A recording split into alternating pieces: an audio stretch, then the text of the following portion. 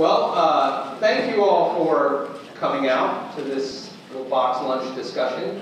I'm going to say, before I get started, I'm going to say a little bit about how it's going to go. We discovered that people seem to like having a short intro presentation to some issue, and then having some time to sort of talk amongst themselves at the tables. So I'm going to give you a little 20 to 30 minute presentation on this issue that I'm very interested in. And then we're going to leave you with some focus questions. I'm going to leave you with two kinds of arguments to consider. Or really, one is an argument to consider, another is a set of policy recommendations to consider. You'll have an opportunity to sort of talk amongst yourselves about those issues, but then what we'll probably do is, for the last 10 minutes or so, bring it back so if people did want to come and wanted to get up and ask questions, they could, because I'm going to throw out an argument that I'm on the fence about, but leaning toward thinking is sound, and it just doesn't seem fair to throw up an argument that you're prepared to defend and not give people a chance to get up and challenge you on it. So I'd like to give people that opportunity. So the topic today is the ethics of anonymity online. But before I get started, I want to note something that I think is just kind of ironic. Last night on Yik Yak, I posted this saying, hey, I'm going to be giving a talk at the Union Building tomorrow. Come on out, blah, blah, blah. And then a student said, oh, great. May I say who the student is or no? There, Alex. He came up to me just before the talk. And the student said, oh, great, I'm writing my, I'm doing my senior seminar on trolling, and anonymity online is a big sort of part of that sort of thing. And then the grand irony is just a few minutes later, we get an anonymous trolling comment, right? And then Yik Yak, it got voted down so much that it went off. But I just thought that was kind of ironic. I go to the online medium, want to talk about ethics online, and within a few minutes we get this kind of trolling, hateful comment. So anyway, enough about that. Let's get to it. So, an outline of the talk. I'm going to say a little bit about what I think are the benefits of, or the pros, you might say, for participating in online communities. And my focus really will be that, on focusing on communities, social networks, environments that allow people to interact with each other in a kind of anonymous fashion. I'm going to focus on a few what I think are the benefits of those kinds of communities. And then I'm going to say a little bit, actually quite a lot, spoiler alert, I think there are more cons to these kinds of online communities. So we're going to spend more time talking about the cons. And then what I really want to leave you with are two sort of food for thought kinds of things. One is an argument that I've been kicking around. As I said, I'm not so sure about the soundness of it, but I think it's worth our attention. And I'm going to give you an argument for why I think it might be, in most cases, morally wrong for people to be participants in these kinds of online communities. I'm going to give you a little thought experiment to kind of motivate you and prime you for a kind of argument by analogy. And then I'm going to talk about a series, briefly, just present a kind of bulleted list of policy recommendations, things in which I think our nation as a whole is sort of falling behind on sort of mitigating the effects, the negative effects of these online communities, and I'm going to offer up some policy recommendations for us to think about. So that's the sort of structure of the talk, so let's get to it. There are really two main, I think, benefits to participating in online communities, that these things exist, two benefits for their existence. One is that members of vulnerable groups get a voice, right? So if you are from a racial or ethnic minority or from some kind of group that's subject to a lot of harassment, it's really empowering to be able to come out to these kinds of places and speak your mind and get a kind of voice that you otherwise might not get, because if you tried to have that voice in a much more public setting with a name attached to your views, you might be subject to harassment in the real world. And so there really is something empowering and liberating about being able to participate in these kinds of communities. So that's one, I think, very big positive thing to these kinds of online communities. Kind of counterpart to that, and related to that, is it's a way for very powerful groups to get challenged, right? If there's something that you think needs to be addressed, but the act of addressing it and tying your name to it might subject you to an enormous amount of negative pushback from a very powerful group, well then there's some benefit to being able to do this online. So let's see, just an example. We'll take whistleblowers, for example. Whistleblowers are sort of a paradigm case where you'd like to be able to have an outlet for people to say, hey, this is wrong, but the mere act of coming forward and saying, hey, this is wrong, might subject them to enormous retaliation. If they could just get that stuff out anonymously, you might think there's some benefit to that. So those are two, I think, very, very good reasons that you might want for having these kinds of anonymous outlets online. But there's a very, very deep, dark side to these kinds of communities. And I think despite the benefits, the dark side of this should give us some pause and might actually lead us to think that we should actually rethink our own participation in these kinds of communities. So, this is Anita Sarkeesian. For those of you who don't know Anita Sarkeesian or know of her, she's a pretty remarkable character. 2 years ago, she did a Kickstarter campaign to talk about violence against women in video games, or really not violence against women in video games, portrayal of women generally in video games. And she was trying to raise something in the neighborhood of, I think, $5,000. Well, within a very short period of time, she raised $150,000. And she did this really interesting series talking about the ways in which women are portrayed in video games, and also some discussion about how that might actually negatively impact women in our society. Well, it didn't take long for her to be the subject of massive retaliation online. And if you're familiar with the hashtag Gamergate that just came to fruition a few months ago, that's a kind of remnant of this thing that she started about 2 years ago. And, shameless plug, I'm excited to say that Anita Sarkeesian will be here in April at the Undergraduate Ethics Symposium, talking about the theme of the symposium is value in virtual spaces. And she's one of our keynote speakers, and her talk will be public, so I encourage you to come out and see what she has to say about some of the harassment that she's been experiencing as a result of that. And the harassment that she's been experiencing has actually been pretty severe. If you just go to the Feminist Frequency Twitter account, you'll see her detail a multitude of death threats, rape threats. She actually had to vacate her house for a while because she felt so scared. And what we're seeing is a columnist from Reuters noted that we are basically now living in the golden age of death threats. It used to be to send someone a death threat, there was a certain kind of risk or cost to you, right? If you were doing it from the phone, there was a chance that they could trace it to the phone and you would have left some physical trace. If you were sending a letter, it would be postmarked, and there's some chance that you left some trace that would let us figure out who it is that you really are. And the internet has largely changed that, and we're starting to see an enormous increase in the amount of death threats. And one of the interesting things that some people argue might even make this a kind of civil rights issue is that women and ethnic minorities are disproportionately the target of these kinds of threats. So it's often women who speak out online who then get to be subject to these nasty threats. And we're seeing just a much, much higher rate of these kinds of things. So that's one kind of negative, severe consequence of anonymity online.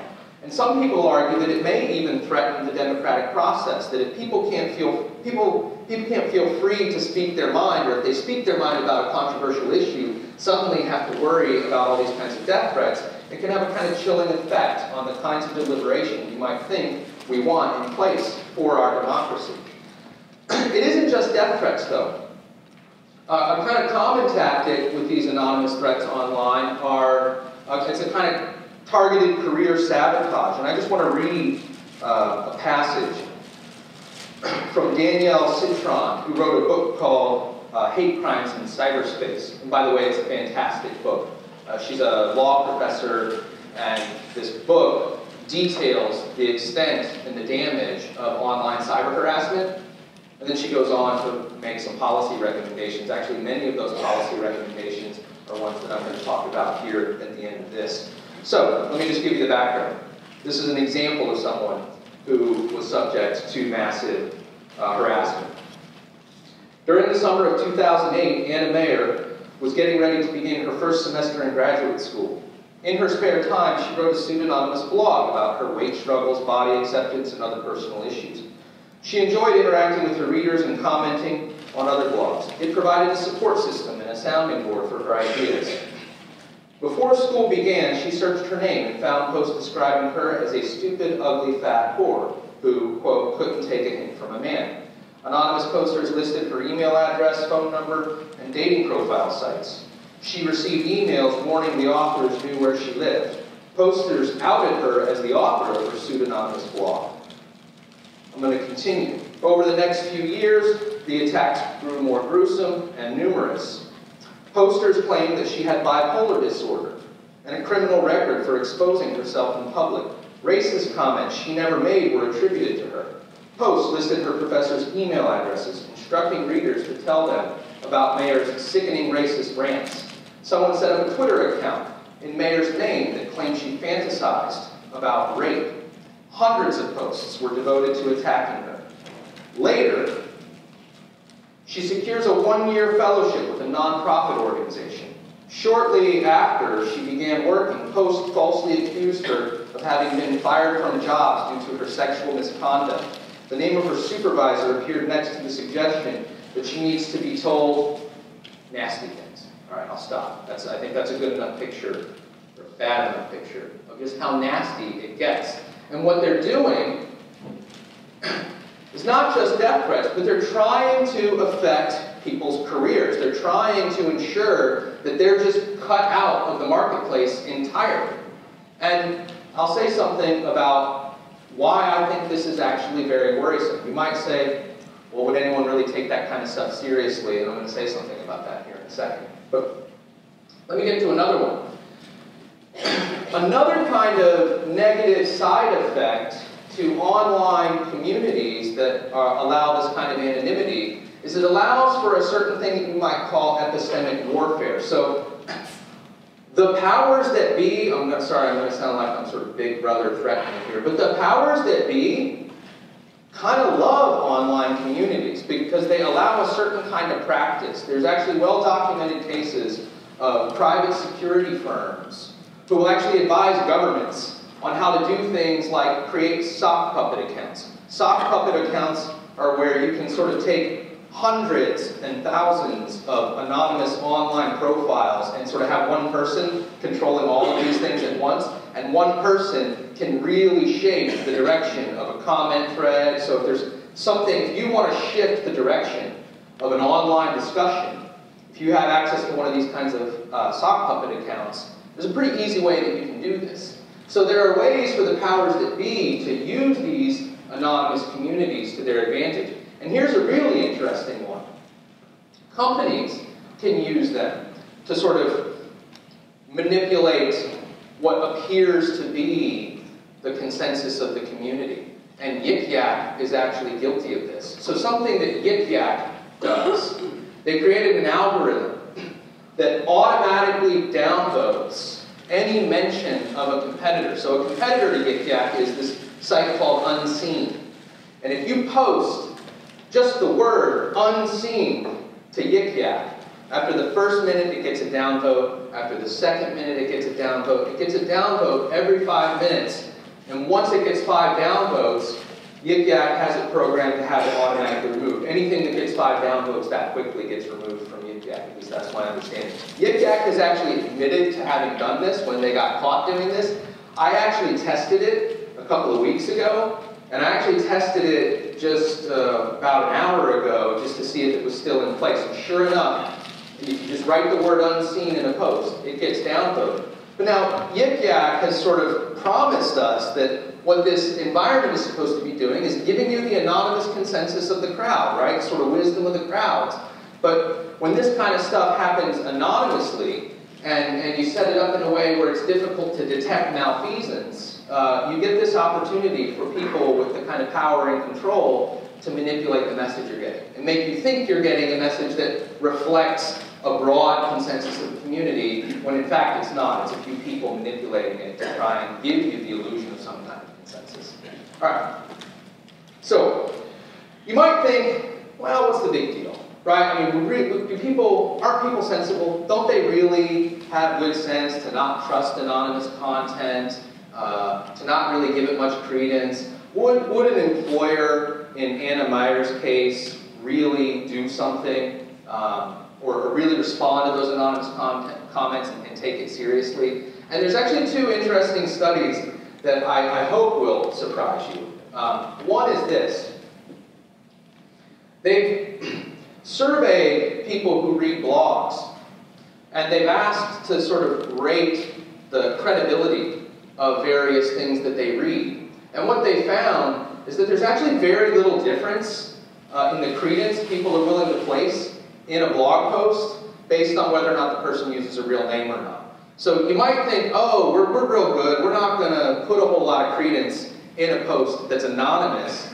But the data suggests otherwise. The data suggests that you are just as likely to believe something posted from an anonymous writer as opposed to not. Here's another interesting bit of information.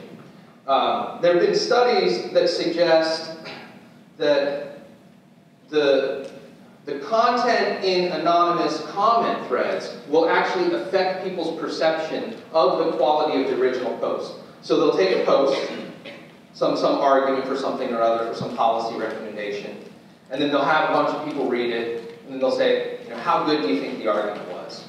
And then it'll get some rating.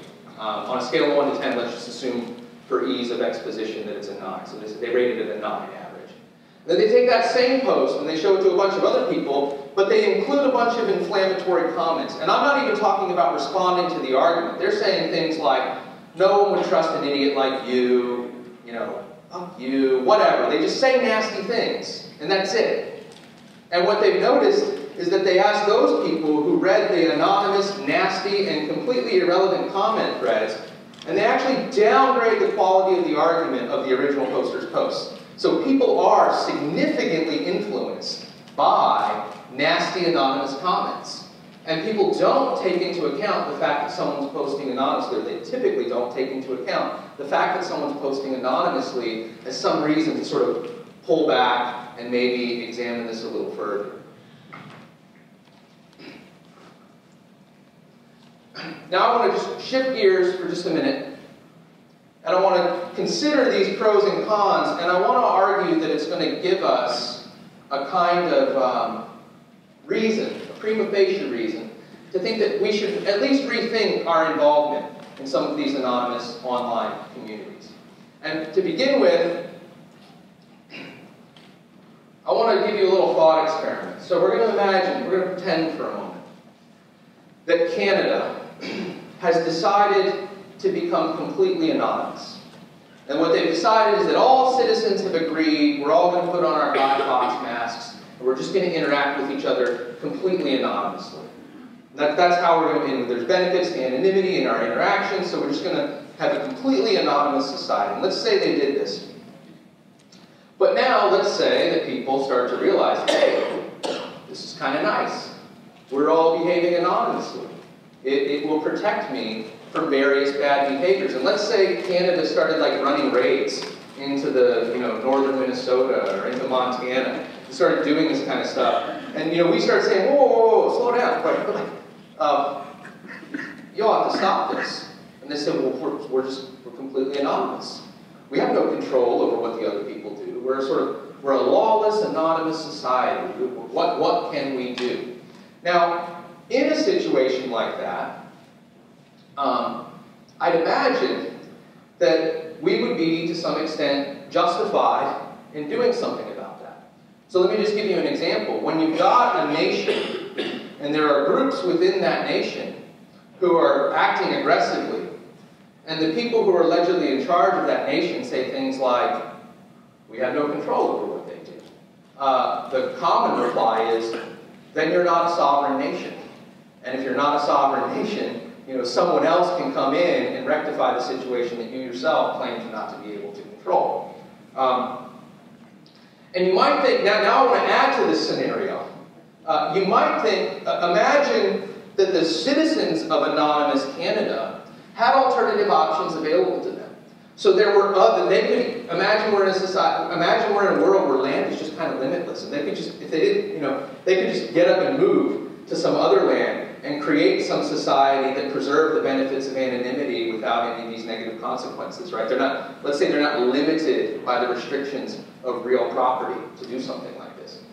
you might start to wonder if the people who agree to participate in this kind of environment, who agree to participate in a community where there are no rules and there are no ways to redress grievances, there's no system of justice or policing in place at all, you might think that what you would have thought are innocent participants of this environment really aren't that innocent after all, that they're somehow culpable for contributing and sustaining a society like that, and that there may actually be something wrong with their participation in that society. So now I want to give you the argument, and I want to see what you all, we're going to have some discussion about it at the tables, but I hope there's some time for Q&A. But here's roughly what I'm thinking, and I'm not certain I endorse this argument, but I do think it's an argument worth our consideration. So, first premise of the argument. It would be morally wrong to participate as a citizen in a country like Anonymous Canada that met the following three conditions. Obviously attracted and shielded people who abuse anonymity to act wrongly. So it's sort of obvious to you that one of the benefits of one of the things that's happening is it's attracting people who want to use the shield of anonymity that you've created for them to do bad things. That's got to be one thing. The system would have absolutely no place, there'd be no sort of system of justice for redress of grievances. So the country or whatever has decided we're just not going to police any kind of wrongdoing whatsoever. Can't do anything about it. And if there were viable alternatives that preserve the benefits of anonymity, so if there was some way to get those benefits without doing any of this nasty stuff, or there were these viable alternatives. The claim is it would be wrong to agree to participate in a society like that. Now, if you think that's true, and I'm not certain I think that's true, I just think it's got a little bit of plausibility to me at least. For many people, there's probably no morally relevant difference between Anonymous Canada and actual online communities, perhaps Anonymous and Yik Yak. Particularly people who are just sort of passively involved, helping the community thrive, and just using it for entertainment purposes. Maybe there are really, really good reasons to be participating in an online environment that's anonymous for the purposes of you're one of those vulnerable groups and you want a voice, or there's some grave injustice and you're fearful of retribution and you just need to get the information out there. There are going to be people for whom you might think that's okay, but if it's just purely entertainment purposes and you're causally contributing to sustaining a community and you could get the benefits of that somewhere else, maybe somewhere where it wasn't as easy to be so covert, you might think for those people, there's not much of a morally relevant difference between a country like Anonymous Canada and some of these online communities. So I think what we have is a prima facie case to think that for many people, it might actually be wrong to participate in these online communities. So that's the argument in a nutshell. I'm going to ask you all to consider that at your tables, and then we can have maybe a little Q&A about it later. But now I want to shift gears to one other thing as a kind of food for thought for everyone. And the other thing is to talk about some practical policy recommendations that you might implement to mitigate the damage that can be caused by online communities that are anonymous. And let me just preface this by saying I'm not even certain that I would endorse all of these policy recommendations. This is just a list of things that have been proposed, and I think they merit our consideration. So one of them is you might think that we ought to start allowing people to sue under pseudonyms. Because a lot of times what happens is people won't combat nasty behavior, particularly nasty behavior online, if their name is going to be a matter of public record in the lawsuit, and then they would just be subject to further harassment. Right? The thing they're trying to combat is this kind of harassment.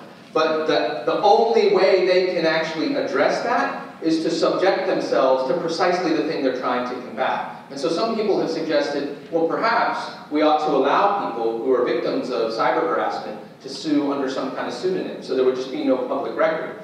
Now that's going to be controversial, because you might think it's like fighting anonymity with anonymity, right? Or you might think that one of the fundamental tenets of justice is that people have a kind of right to face their accuser. That's just a long-standing tradition in law that people have that kind of right. But you might think, well, people have a right to face their accuser, but we have a system now where, at least socially, people can't face the people who are accusing them because anonymity is shielding them. So you might think there's a kind of trade-off. If you think free speech and expression is so important that people can be harassed anonymously, well then maybe we ought to rethink the notion that people can't be sued anonymously as well. So it's just kind of trade-off. You could recommend some kind of mandatory ID policies, make it basically impossible for any online community to let people operate without it being possible to trace it back to who they are. I think some other interesting suggestions would be to exclude certain kinds of websites, and this is one that's suggested by Danielle Citron, exclude certain kinds of websites from what's called, from Section 230 immunity from the Communications Decency Act, which was passed in 1996. So the Communications Decency Act puts sort of certain kinds of requirements for communication, and if there's certain kinds of speech online that would be regarded as illegal and you could suffer penalties for engaging in it. But Section 230 granted immunity to certain kinds of websites. Websites that say, we create the venue for people to post, but we ought not be held liable for anything that's posted there. And those kinds of sites get what's called Section 230 immunity. And it's fairly easy to get immunity from the kinds of things that people post. And different nations have different levels to which they grant immunity to these kinds of sites. But one option would be to restrict in some way the kind of immunity a content provider or one of these kind of social media sites might have with this kind of Section 230 immunity. And where it seems clearest is when the purpose is to engage in illegal behavior. So certain kinds of communities that actually encourage cyberstalking or actually encourage what's called revenge porn. It's where you sort of post naked photos of an ex or something like that to shame the ex if they've done something you don't like. And websites actually sort of, it's not like just a bulletin board where sort of anything goes. There are websites that actually, the site exists just so people can engage in this kind of illegal behavior. You might think those kinds of sites ought not get Section 230 immunity. You might also have, possible exceptions for other kinds of behavior. You might think that maybe we ought to hold sites accountable for libel, slander. Libel's the written one, right? Yeah. For libel. So that's an opportunity to sort of mitigate the effects of negative behavior online, particularly the kinds of behavior that's illegal. A third kind of, or a fourth kind of restriction is you might place restrictions on hiring laws, right? You might think that perhaps we ought to not allow online searches, or when people are hiring people, not allow online searches of those people because they might find those nasty anonymous comments, or if you do allow online searches, maybe you have to require disclosure that, like, hey, we didn't hire you, and during the hiring process we did a search, and here's a list of the things we found about you, right? So at least a kind of disclosure of those kinds of practices, and maybe even an opportunity for, if there are negative things that come up, a required opportunity for people to address any negative things that were posted about them in any kind of site. Just give them some kind of power to respond to these things that are likely being held against them. Another opportunity for addressing this kind of stuff would be to treat social media sites the way we treat credit reporting agencies. So if you miss a bill, the person you owe the money to will report that to some kind of credit reporting agency, and then it's a blemish on your credit, and other people can just go and find that out. But there are certain kinds of regulations and restrictions, right? And consumers have rights to not have false or misleading information in their credit report history. Well, you might think that there's an opportunity here to model the Fair Credit Reporting Act for some kind of Fair Reputation Reporting Act, and any agency that views itself as a harborer of information, like a credit reporting agency, in this case a social media site, maybe they ought to be liable to certain kinds of Fair Reputation Reporting Acts. And the structure of that could take many different kinds of facets, but something like that is an opportunity to try and mitigate some of the damage caused here. All right, last one. We started this talk with the anonymity online about the kinds of death threats that are now made possible via anonymous sites. And one of the difficult things about death threats is they're illegal, but they're illegal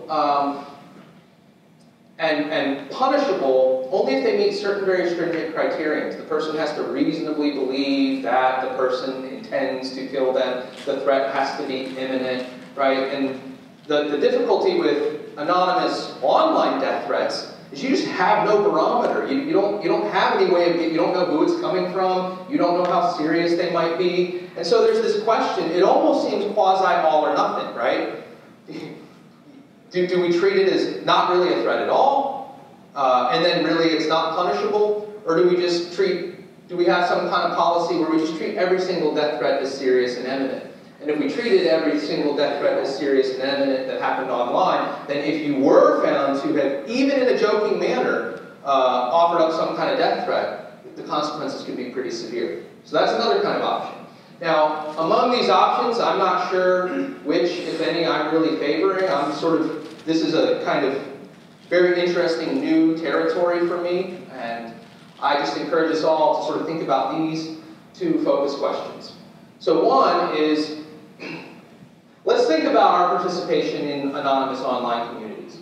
Is it really something that we should be a part of if it's not serving some really weighty goal of ours? Right? If we're just doing it for entertainment purposes. We're doing it for the lulz, so to speak. And the second one is, should any of the suggestions that were recommended, or I didn't recommend, any of the suggestions listed up there be something that we ought to take seriously as implementing as a matter of public policy?